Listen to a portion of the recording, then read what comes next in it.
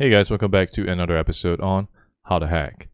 So over here, I have web code running. So we're back to our web application penetration testing series. And we're going to look under A4, which is on XML External Entities. All right, so let's go ahead and click on it. So XML External Entity is a way where we will understand about how XML operates and how it is being parsed into the web application system for processing, and what kind of vulnerabilities and results can we obtain as the server process certain XML instructions. All right, so this leads us to the XML External Entity attack. So XML entity, right, allow us to use tags to define what kind of content is going to be passed from an XML document into the system. All right, so there are internal, external, as well as perimeter entities. And as you can see here, we have a document type definition. And we have the doc type. So in this case, we have BLOG. All right, and in the beginning, we have XML version 1.0, and there's other options that you can input. All right, so we can see all these different details.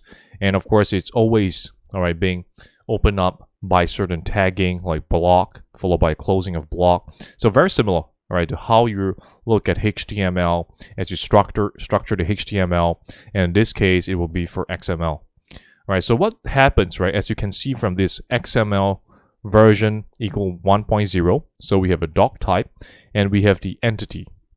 All right, so we have entity JS and we define it as Joe Smith. All right, and of course here we have the output, right, which is the author and JS semicolon. So this will pull out Joe Smith as a result, and it goes into the parser, and from the parser it will then just return block and author information.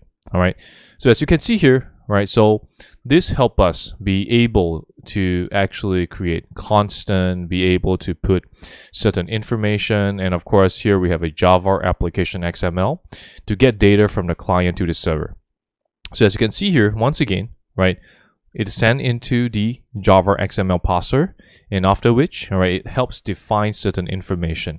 Okay, so as a result of that, this is what we call the XML External Entity attack. All right, so this is the part where we push information into the web application system or the parser, and the parser will actually pull out certain information for us. All right, like system issued commands, the roles of users, certain confidential information, all right, certain directories, listing of directories, files and folders inside a particular part of the server. All right, so this is the place where we can launch all these different attacks by uploading an XML document or information, XML information, into the web application server and system, and that will result, all right, in returns of all this different kind of instructions and commands. All right, so on number 3, all right, so here's an example.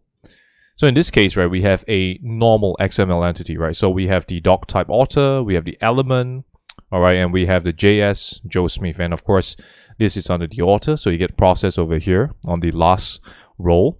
So over here we have the external DTD declaration. All right, so we can actually do a definition.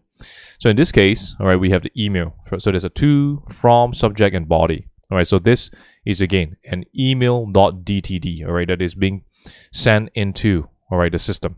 And of course we have the email DTD, so you get email, to, from, subject, and body, and then you have all this PC data. So an XML parser, right, is configured to allow external DTD or entities, and we can change the XML snippet with the following. So as you can see here, so what we are entering is JS system, and we're using file etc plus wd, right? So this will list down and help us enumerate the list of users inside the system, right? So when you do this inside the system, it will run the instruction for us, and it will return under njs semicolon as a list of users. All right, so again, this allows us to run certain system commands, instructions, all right, reverse shell, and so many different options for us to actually launch the attack from an XML